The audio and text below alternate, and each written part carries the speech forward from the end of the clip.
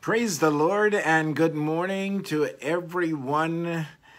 I am so delighted this morning that God has granted us another opportunity to be able to come together on another presentation of Rays of Hope. I am so grateful in my heart for the hope that God has given to me. And I'm quite sure you are grateful for the hope that is within you. God really is the only one that can give us real hope and expectation for future things that lies ahead of us. This morning, I am excited in my spirit, in my heart, that God has granted us another opportunity to be able to come together once again. I trust that you are prepared to receive the Word of God and to be energized by the Word of God and to look to Him continuously with an attitude of hope and expectation, because our God never disappoints.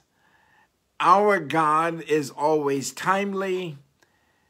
Our God is a God that fulfills His promises, and all of His promises are yea and amen.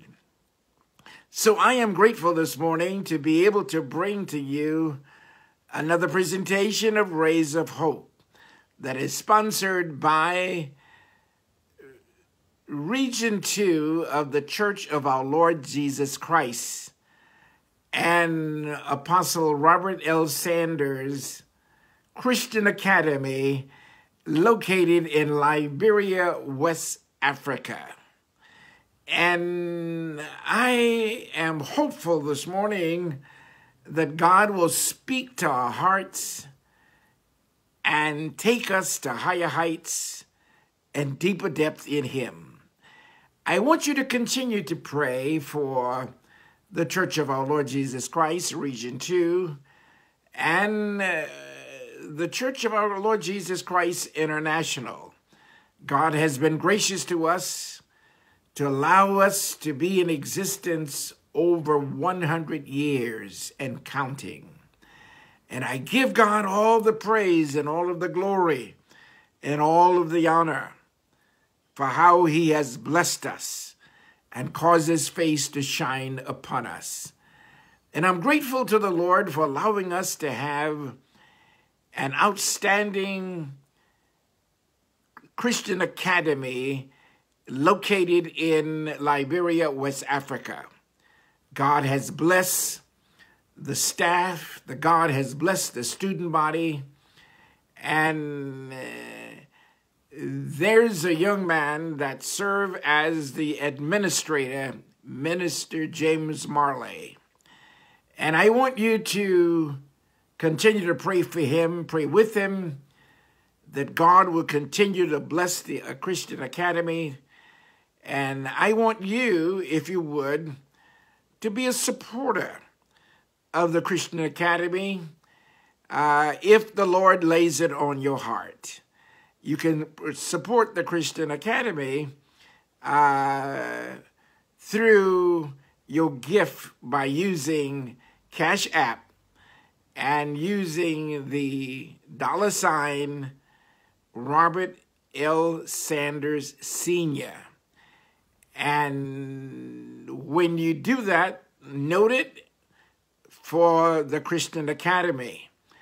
And I will be able to continue to support the school that bears my name, Apostle Robert L. Sanders Christian Academy. What an honor it is to serve young minds. And I thank God for the staff that serve there.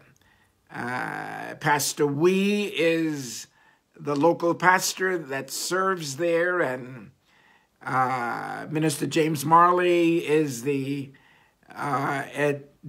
school administrator, are doing an outstanding job. And I give our God all the praise and all of the glory. Let us now bow our heads in a word of prayer. Prayer is always in order. Each time we have the opportunity of coming together on another presentation of Rays of Hope, I look forward to sharing with you from the Word of God. Let us pray. Our Father and our God, in the name of your Son, Jesus the Christ, we are so grateful this morning, Lord, that you have allowed us once again to be able to connect again on this platform. Thanking you, Lord God, for Rays of Hope. And we pray, God, that you would bless us daily and lead us, guide us, direct us, and cause your face to shine brightly upon us. Father, in the name of your Son, Jesus the Christ, Father, I ask that you would bless each one of our bishops, our pastors, our local assemblies in Region 2 of the Church of our Lord Jesus Christ. Bless us, Lord, that we might be the people that you have chosen us to be. Father, we pray that you would bless the Church of our Lord Jesus Christ International. And Father, bless all the people of God, universal, in the name of Jesus the Christ. And remember, O God, in a special way, the Christian Academy that is located in Liberia, West Africa, Apostle Robert L. Sanders Christian Academy. Bless the staff, all of the teachers, and bless each one of the students. We ask it in the name of Jesus the Christ, our Lord and our Savior. And let the people of God say amen and amen. Again, I thank God for each and every one of you that have taken the time out of your schedule to join with me. And so many of you join me every Sunday morning at this hour, 11:30 a.m. every Sunday morning. I want you to know I appreciate you so very much. I appreciate your participation. I appreciate Lady Hopkins for making notes as we study the Word of God. And I give God praise, and I give him glory, and I give him the honor in the name of Jesus the Christ our Lord. Now, let's get into our study today. Our foundational scripture will be found in the book of John's Gospel, chapter 1. We will continue our study on understanding God's grace. Understanding God's grace. There are many facets of the grace of God, and it's important for us to understand those different facets. And we know in our study that God's grace comes from God. It's a gift to the people of God. And it's important for us to understand God's grace, is the reason why God laid it on my heart to share with you, that we might understand and appreciate God's grace the more. In the book of John's Gospel, chapter 1, beginning at verse 15 through verse number 18, is our foundational scripture. Join me in your Bibles and read along with me if you would. Notice John chapter 1, beginning at verse 15 through verse number 18, it says, John bare witness of him and cried, saying, This was he of whom I spake. He that cometh after me is preferred before me, for he was before me. That's John the Baptist. And verse 16 says, And of his fullness have all we receive, and grace for grace. For the law was given by Moses, but grace and truth came by Jesus Christ. No man hath seen God at any time. The only begotten Son, which is in the bosom of the Father, he hath declared him. And may the Lord add a blessing to the reading of his word, sanctified in our hearts. We will continue our study this morning on the subject matter, understanding God's grace. Now, if you have been with me, you have a few notes that you have taken. And the first note, understanding God's grace, note number 1, the grace that is in Christ Jesus is a saving grace. The grace that is in Christ Jesus is a saving grace, and that's found in Ephesians chapter 2, verse 1 to verse number 9. Note number 2, the grace that is in Christ Jesus is a sufficient grace. A sufficient grace. 2 Corinthians 12, 7 to 10.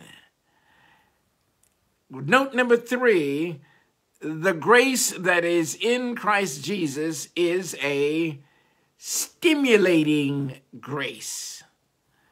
Stimulating grace.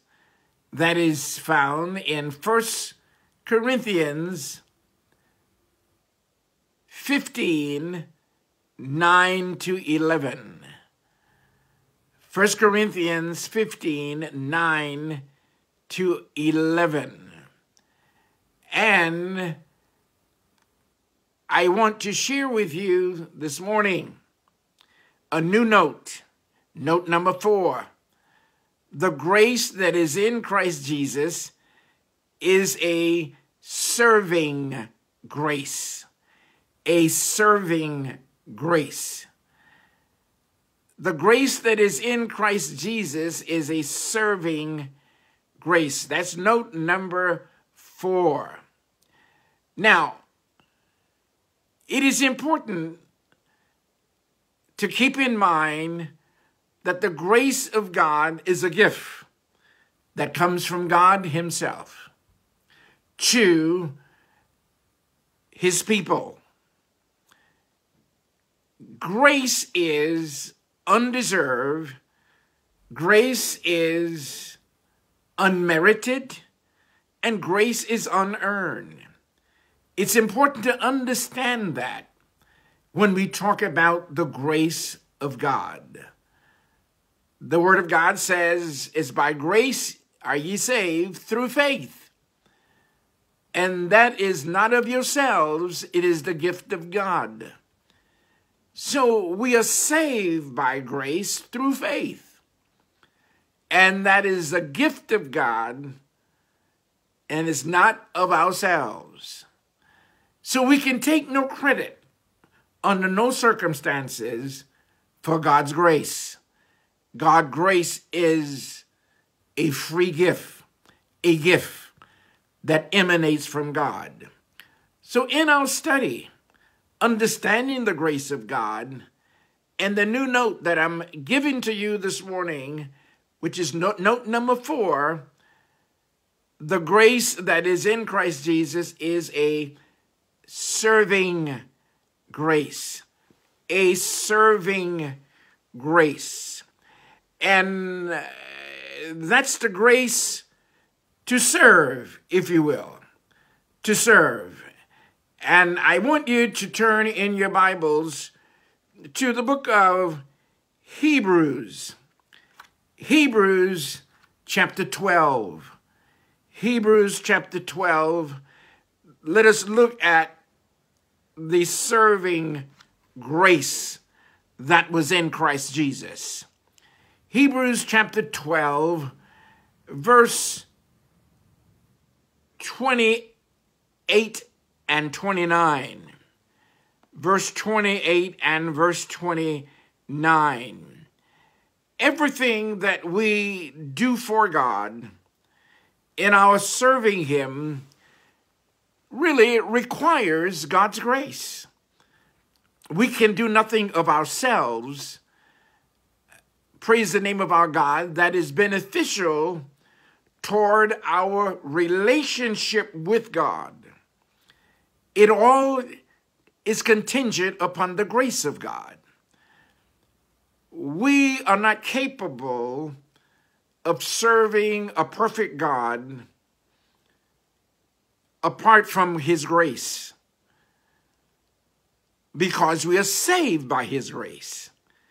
Now, there is a serving grace that was in Christ Jesus, as I want to show you in Hebrews chapter 12, verse 28 and verse 29. Look what verse 28 says.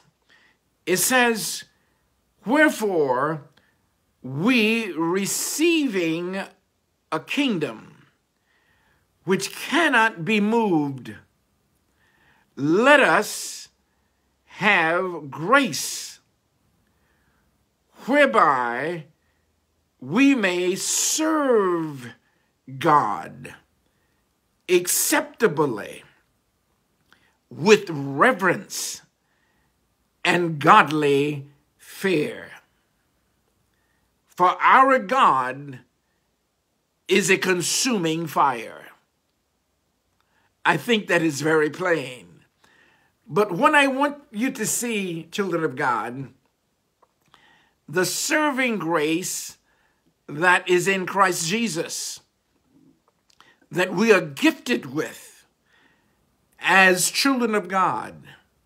Notice again, verse 28 of Hebrews 12. It says, "Wherefore we, receiving a kingdom." There's a kingdom in our future, and there's a kingdom that is within us. Are you listening, children of God? The kingdom that is within us is not meat and drink, but is joy and righteousness and peace in the Holy Ghost. So the kingdom is within, and there is a kingdom to come. Are you listening? The kingdom, as stipulated here in verse 28, "Wherefore we, receiving a kingdom which cannot be moved, let us have grace, whereby we may serve God acceptably." Make a note of the word, acceptably, with reverence and godly fear. We cannot, apart from the grace of God, serve God acceptably. Because, remember, we were sinners. And being sinners, we were saved by grace. So now we can serve God, and our serving will be acceptable to God. Why? It is because of the grace of God.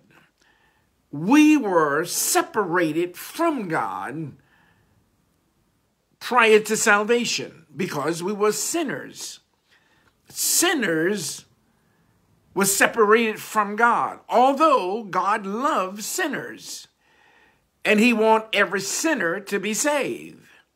Every unbeliever, he wants to be saved. So now it's to understand the grace of God. It is important in our lives as believers. So as verse 28 says, it says, whereby we receiving a kingdom, that is the rule of God, which cannot be moved. Whatever God does is unmovable. It is permanent. It is established. It says, which cannot be moved.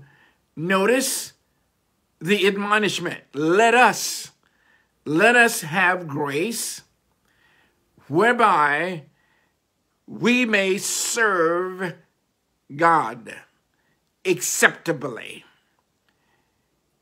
with reverence and godly fear. Now, what we do in our serving is acceptable to God because of the grace of God. God receive our serving of him is accepted. God receives it. We do it with reverence.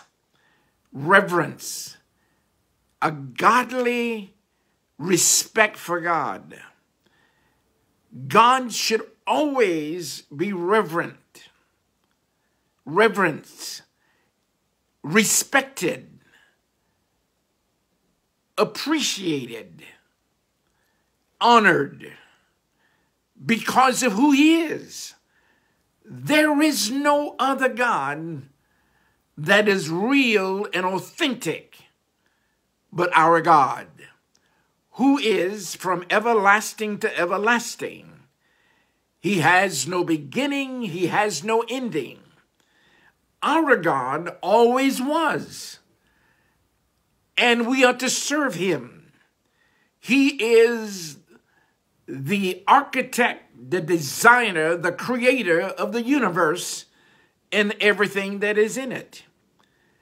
As Psalms 24 so plainly says, that the earth is the Lord's, and the fullness thereof, and the world, and they that dwell therein. And he even said, a cattle on 1,000 hills belongs to him. So children of God, as sons and daughters of God, we have the grace to serve him. And when we serve him, our service to him will be acceptable because of the grace of God. This is important. Sinners now transform by the grace of God, the power of God, can now serve the one and true God, and our serving will be acceptable to God. And our attitude in doing so, it is with reverence and godly fear. When we approach God, we should know that we are approaching the King of Kings and the Lord of Lords. We should realize that he loved the world so much that he gave his only begotten Son. And his only begotten Son gave his life. If you remembered, he said, when he walked the earth, when he was facing the cross of Calvary, he said, no man taketh my life. I am able to lay it down, and I'm able to take it up again. And we know that has already taken place some 2,000 years ago. And now we are living in the 21st century. And we have the serving grace of God that we receive from Jesus Christ. So we can serve him. And our serving of him is acceptable. And we do it reverently with godly fear. In other words, God is in a class by himself. And in that God is in a class by himself, he should be respected at all time as such. Whatever we do for him, whatever your assignment is, whatever your gifting and calling is, when we come before our God, serving him in the capacity that we have been chosen to serve, always do it consciously, intentionally, with the attitude of gratitude of what he has done for us. And when we do so, our serving will be acceptable to God, predicated upon the grace of God, and our attitudes, our mindsets should be done reverently, godly, that God will be glorified and magnified. Don't be casually serving God. Remember, he is holy. And the word said, be holy, because he is holy. And in that we are saved, we are holy.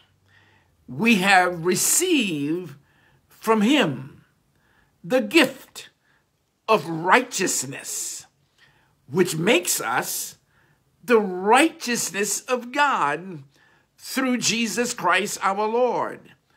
And even our righteousness is a gift. It's not ours. It's what we have received from Jesus Christ.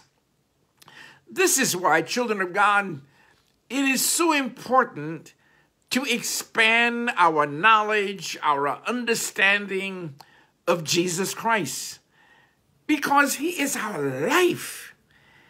Jesus is our life.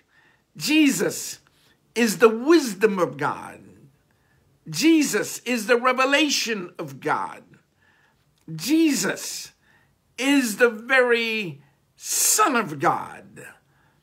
Jesus reflects all God the Father is. This is why he said to one of his disciples on one day, when one of the disciples asked him, show us the Father, and it will suffice us.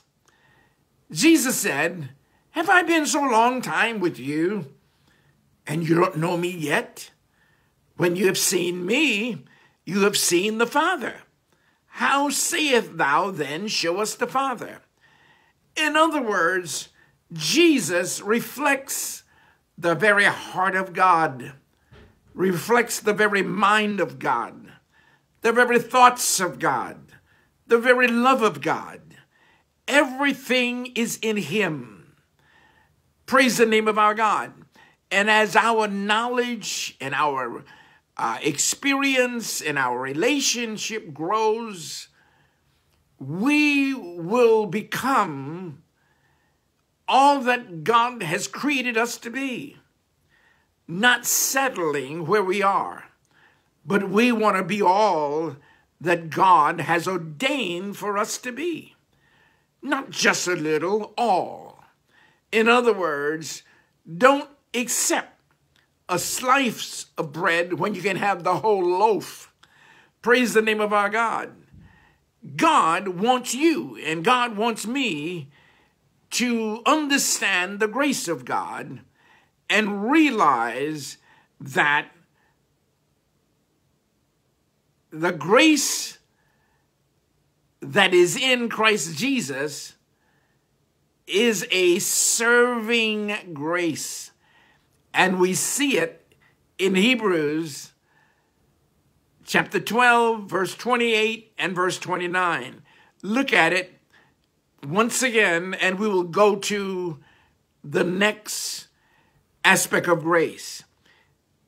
Hebrews 12, 28 says, wherefore we receiving a kingdom that comes from God, which cannot be moved, let us have grace whereby we may serve God acceptably with reverence and godly fear.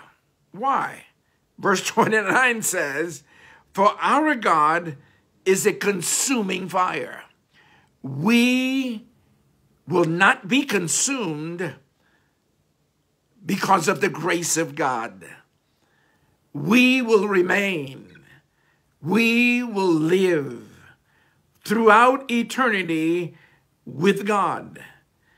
And I think that is so awesome to even have the thought to realize how gracious God is in saving us and blessing us to serve the purposes of God. It's amazing, children of God, of the graciousness of God. And we should never forget God's graciousness, God's love, God's kindness toward us. Can the church say amen?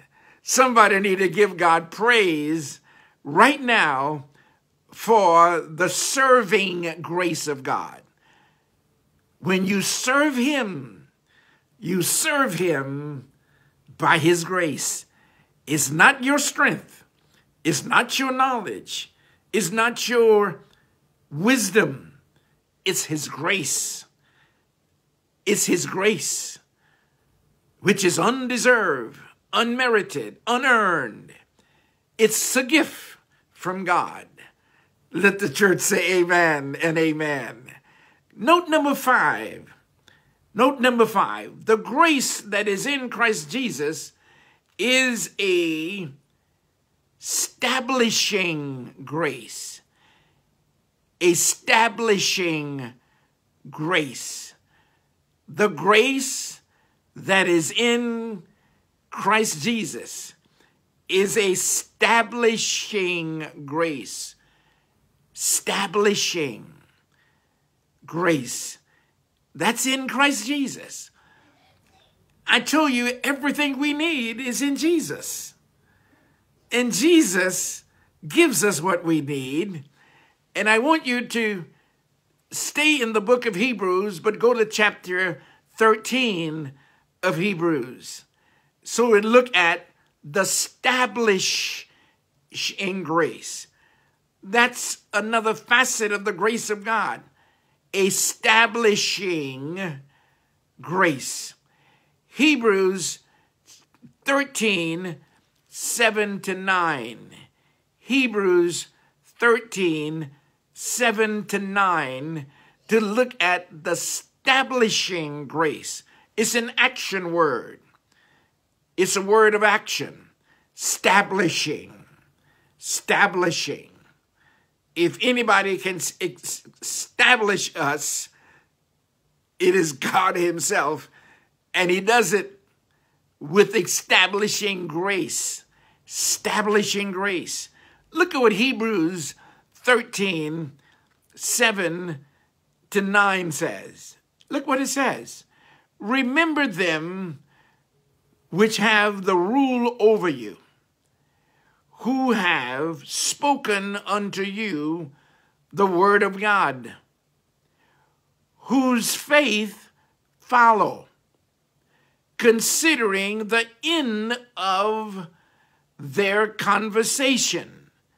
Considering the end of their conversation. Then verse 8 says, Jesus Christ, the same yesterday and today and forever. Jesus Christ never changes. Same yesterday, today, and forever. With that kind of attribute, we can put our trust in God and we can be established in him because he changes not. Look at verse number 9 of Hebrews 13. Look at what it says. Be not carried about with divers and strange doctrines, for it is a good thing that the heart be established with grace, not with meats which have not profited them that have been occupied therein. Did you get that? This we're talking about establishing grace. Establishing grace. And Jesus Christ gives to us establishing grace. Are you listening? He is the one who causes us to be established. Established. We are rooted and grounded by him. And whatever he does, it is settled. It's permanent. Remember just for a moment how Psalms number 1 reads. Psalms number 1. Blessed is the man. Praise the name of our God. We are blessed that standeth not in the way of sinners, nor seated in the seat of the scornful. But his delight is in the law of the Lord, and in his law does he meditate day and night. Then it said, ye shall be like a tree planted or established. You shall be like a tree planted by the rivers of waters. That's what happens when we are established by God. He plants us. He establishes us by his grace. Are you listening? We have many people that speak into our lives in our growth and development. But it is the Lord who establishes us with his grace. Are you listening? Yes, we have teachers, we have counselors, we have advisors that play major parts in our lives. But guess what? No one can establish us like the establishing grace of God. Are you listening, children of God? This is important. The Lord says in Psalms 1, ye shall be like a tree planted by the rivers of waters. Planted in the place where God knows you can flourish, grow, and develop. And he said, your leaves shall not wither, and whatsoever you do shall prosper. He said, the ungodly are not so, but are like the chaff that the wind drives away. But when God establishes you with his grace. You are unmovable, unshakable. And Jesus said, no one can pluck you out of my hands. Why? You've been established by the grace of God, by God himself. So in the process of growth and development, God blesses us, but we are established by his grace. Look at the verses of scripture again in Hebrews 13. I want you to get it, children of God, because God wants you to have the confidence and the faith and the trust to know that you have establishing grace that comes from Jesus Christ. Look at what verse 7 of Hebrews 13 says again. Remember them which have the rule over you. That's respect. Remember the pastors, the elders, the bishops, the one who have the rule over you. They're not your Lord now. They are just assisting you in your journey, in your walk. Remember them which have the rule over you, who have spoken unto you the word of God, whose faith follow, considering the end of their conversation. Are you listening? They are imitating the life of Jesus, those who have rule over you. Consider their conversation. Consider their and imitate their faith. And then he says in verse 8, this is solid.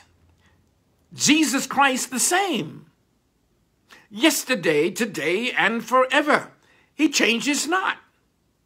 So with that in mind, verse 9 says, be not carried about with divers or various and strange doctrines or teachings. For it is a good thing that the heart be established with grace. The grace that comes from God. The gospel of grace that comes from God. Remember, the Bible said the law came by Moses, but grace and truth came by Jesus Christ. So we don't want to be all over the map in our teaching. We want our teaching to be anchored in the grace of God, because one cannot succeed without God's grace. And Jesus made that very plain. He said, without me, you can do nothing. So then, if that's the case, and it is, then everything we do should be done by the grace of God. By grace are ye saved through faith. And it's not of yourselves, it is the gift of God. And so, the Lord is letting us know that there is a establishing grace that is in Jesus Christ, that is designed to establish you in the grace of God, the gospel of grace. We cannot be saved by the law. The law only showed us that we were sinners and we needed a Savior. And after the law showed us that we were sinners and needed a Savior, Jesus Christ was preached unto us, and we receive the message of salvation. And responding to the message of salvation, we were transformed from sinners to saints. Are you listening, children of God? From sinners to saints. And right now, we are the children of God. Beloved, now are we the sons of God. And it doth not yet appear what we shall be. But we know when he shall appear, we shall be like him. Why? Because we have been established by the grace of God. And God does not want us to be carried about with every wind and every doctrine. God wants us to be rooted and grounded in the grace of God. And when we are rooted and grounded in the grace of God, we shall be like a tree planted by the rivers of waters. Children of God, when we are going through hard places, challenging time, troublesome times, we need to be established. We need to be anchored. And guess what? Our lives can be anchored and established by the grace of God in Jesus Christ. This is why serving Jesus is the most important thing we can do as a believer. Why?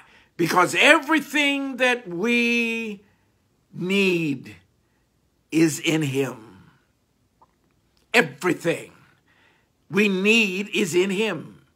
This is why Jesus said, "Come unto me, all ye that labor and heavy laden. I will give you rest. Take my yoke upon you and learn of me, for my yoke is easy and my burden light." And children of God, it is absolutely, positively necessary for us to understand the grace of God and the multifacetedness of the grace of God that comes through Jesus Christ from our Heavenly Father. God was in Christ, reconciling the world unto himself. Praise the name of our God. And Jesus wants us to learn of him, learn of him, learn of his grace, the graciousness of Jesus Christ to undeserving people like you and me. But guess what? Now we have been adopted into the family of God by the grace of God. And being adopted in the family of God, we have the privilege of calling God Abba, Daddy God. And being adopted into his family, he has privileged us to be heirs of God, joint heirs with Jesus Christ. And as Paul described his life, and we can describe ours as well, because of the grace of God, we've been crucified with Christ. Nevertheless, I live, yet not I, but Christ who lives in me. And the life that I now live in the flesh, I live by the faith of the Son of God who loved me and gave himself for me. That's grace. That's grace. Somebody shout, that's grace. That's grace. Can you imagine? Crucified with Christ. Nevertheless, I live, yet not I, but Christ who lives in me. In the life that I now live in the flesh, I live by the faith of the Son of God who loved me and gave himself for me.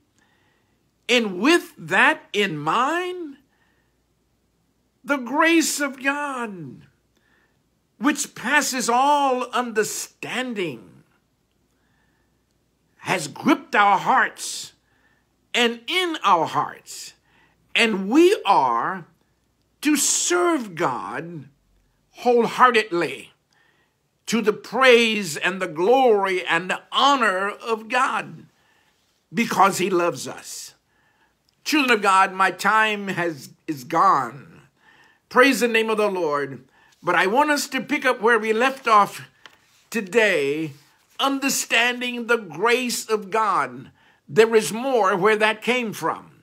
And I want you to join me on next Sunday at the same time, 11:30 a.m. Invite someone to share with you and share this program with others. You know how to share. You know how to connect with others. Share. The body of Christ need to understand the grace of God. This is why God laid it on my heart to share it with you. Praise the name of our God. And I thank God so very much for each and every one of you. Continue serving him. Continue blessing him. And remember, you are saved by grace through faith. It is not of yourself. It is the gift of God. I thank God so very much for each and every one of you this morning. And I pray God's best will be yours for the rest of your life. Father God, in the name of your Son, let your blessing rest upon each one of your sons and daughters. Give them the desires of their hearts. I ask it in the name of Jesus, the Christ our Lord. Thank you so very much for joining me this morning on another presentation of Rays of Hope. We will pick up where we left off today on next Sunday at 11:30 a.m.